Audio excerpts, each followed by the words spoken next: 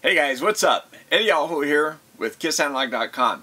Today we're going to do another MicroCap tutorial. I've had some requests, so I'm going to show you how to set up MicroCap to do Bode plots. It's pretty easy. There's actually two ways. One really easy and one a little bit more setup. So let's just jump in and do that. But before we do that, I just want to explain what Bode plots are, or the value of them, in case you're not familiar with them and haven't done them.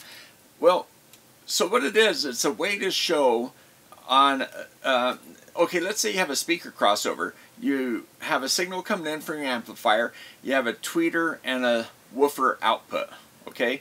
So at certain frequencies, you expect those signals to drop in amplitude, be attenuated by the filter, and other frequencies, they're not going to be amplified because it's a passive filter, let's say. So you should see a gain of 1 at certain frequencies. So let's say a woofer starts off the gain of 1, then it rolls off. And that's what a Bode plot is. It's a graph of that, okay? The tweeter, it's going to be a low amplitude at low frequencies, and then as the frequency increases, it's going to come up, and then it's going to be a gain of 1. Okay, so it might not be exactly a gain of 1, because let's say if we're doing what we call small signal versus large signal, a lot of analysis is done with small signal. Doesn't take into account real world things like voltage drops with resistance and parasitics, meaning resistance where you don't expect it to be or don't want it to be, inductance or capacitance. Any one of those things or a combination of those things that naturally occur in practically every part, even in the traces on the board, the wires going to the board and so on, you have unwanted values of those things: resistance, capacitance, inductance. Those are called parasitics. They're like parasites that you don't really want, but they just happen to be there. And hopefully you've taken into account they don't really affect what you're doing. You don't really care about them, okay? Sometimes they do. If you haven't taken them into account when you're doing small signal analysis, you're not really pushing current. It's almost like the ideal situation where large signal analysis is more real world. So for instance, an amplifier feeding a crossover, that if you did a small signal analysis, you're going to get some ideal things. A lot of analysis is done that way, but the real world analysis would be more large signal. So you actually have an amplifier drive a signal through the crossover, and you look at the input and the output. And so often what you do is you take a generator and you sweep the frequency from, let's say, low frequency to high frequency is generally how you do it, and you plot the points. You take a reading at the output and a reading at the input at each one of those frequencies, and then you plot those points. Well, if you have a scope that will give you a Bode plot, it makes it really easy. And if you don't, you can just do it by hand, change the frequency. There's other ways to do it too. I'm going to show you some other ways down the road.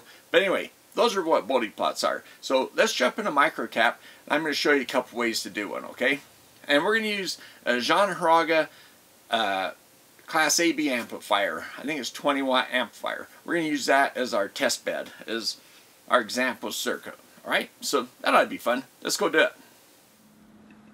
Alright guys, this is a Hiraga power amplifier. The original circuits are here on the right, and this came in the library. I've made just some small changes to it, but here let's resize this window by hitting auto scale right here, F6, or you can hit F6. Okay, so there it is. There's a schematic. Okay, here I can zoom out a little bit more if you want to see it all that way. We can use it. Zoom this way too. If that was too close to the schematic, I can push this up and then hit auto scale that way. So now we get all the schematic in. Alright, so here's the thing. We have input and output of our amplifier, right? And what we want to do is want to run a Bode analysis. So we come up here to analysis. A lot of the times I just go to probe transient. Now we can go to probe AC as well. Let's just do that for fun. Start off that way. I'm going to grab this bar scroller here, and I'm just going to look at the output. There we go. Simple as that. But that's the signal at the output. That's not really the gain of output versus input, right? Now, and also we need to look at the phase, and I think we could go up here to probe, and here's magnitude, and here's phase. So we come down here and hit the phase. Okay, there's the phase and the amplitude right there. Now it's interesting, it says degrees, but I don't know if I see the degree. Oh, are these degrees here on the side now? So now that it's using the same scale, I could have come up here and said, see right now it says same Y for each one. I could turn that off, and then if I come up here and hit this, okay, now I go here to phase, and now we have our two different scales for phase and Bode on the same thing. So there's one way to do it. Okay, now again, this is just what's at the output, the voltage and the phase. It's not giving us the gain from input to output. But I'm going to show you something here. Here, let's do this another way. Okay, resize that window again. Come to analysis. This time let's hit this AC analysis. This gives us this window where we set up a bunch of things. Our frequency range, number of points, the resolution is essentially the temperature we're running at. All these things. And over here on these two lines right here, it gives us what the signals it's going to plot for us. So it's going to plot these two signals right here. And right here it says graph 1, graph 2. Okay? So we have decibels and volts at the resistor load, and the phase of volts resistor load. That's essentially what we just did. Here, let's go ahead and run that. See, now it just puts them in their own graph. Okay? So that's the AC analysis, how you can set up a window that way. But that still doesn't give us the gain from input to output. That's just what we've already done. But let's go back up here and let's go limits, and this time let's add another one of these measurements. Okay, so I just added another one and it put it right here in the middle. I'm not sure why it stuck it in the middle, but anyway, what I'll do is, and it's also red, I'm going to change it to blue. Okay, change that color to blue, and this time we want volts. And here, whoops, I'll show you here in just a moment. I think it's out. Yeah, I'm trying to think the labels of the output and the input. The gain is output over input, right? Output divided by input. So that's output divided by volts. Oh, and it does come up with a list of options that you can select from.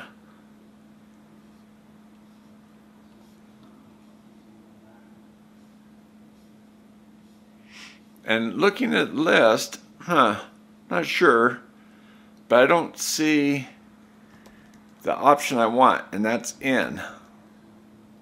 Oh, there we go. Maybe it's because I already hit the bracket. I'm not sure. But anyway, so now I get decibels of volts out divided by volts in.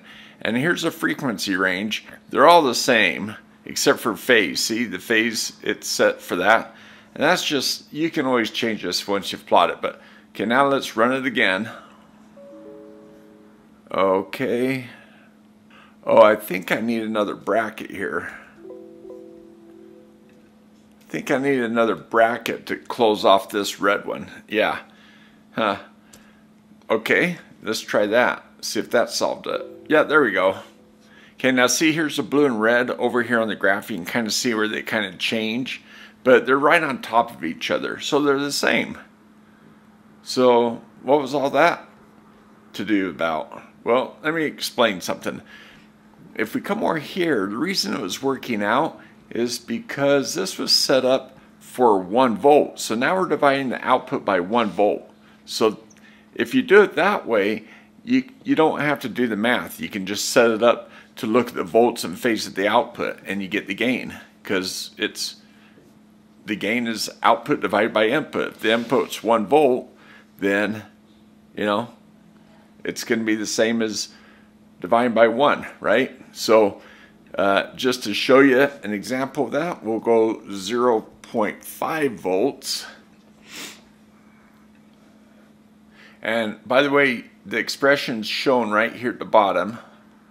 Okay, now let's run that analysis. Here, let's go down here at the tab and come up. There they are. Why did that not change? Oh, I've got separate scales now. Shoot.